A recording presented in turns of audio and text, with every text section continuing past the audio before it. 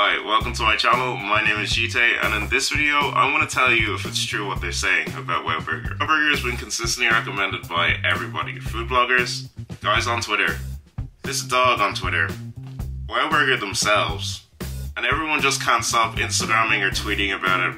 It's literally everywhere. And I've never been, and I consider myself a little bit of a burger connoisseur, so I decided to take a trip.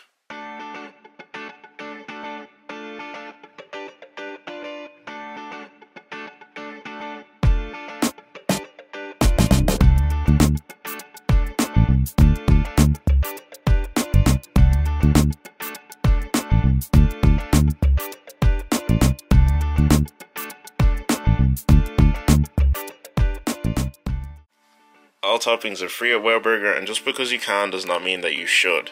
I made this mistake the first time I went to Wowburger, and the burger just did not know what it wanted to be. So this time I kept it way more simple. I got bacon, cheese, grilled onions and barbecue sauce, and that is it.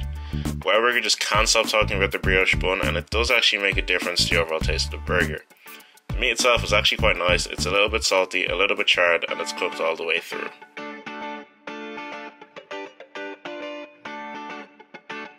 The barbecue sauce is incredible. It left me completely speechless, and I have no idea why this isn't the official sauce of Wowburger. It is that good.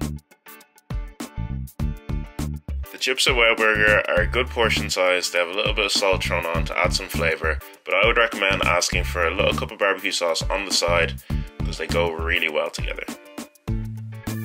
So I asked the girl at the counter which milkshake would she recommend. Unfortunately, they don't have a barbecue milkshake, but they do have an incredible chocolate milkshake that I would definitely recommend. It went down incredibly smoothly, it tasted impeccably, and it was the perfect way to end the meal. I paid just under €14 for all my food, and I can definitely say that after arriving on an empty stomach, Wowburger filled me up. The portion size was really good, and I can honestly say that I felt like I got value for money.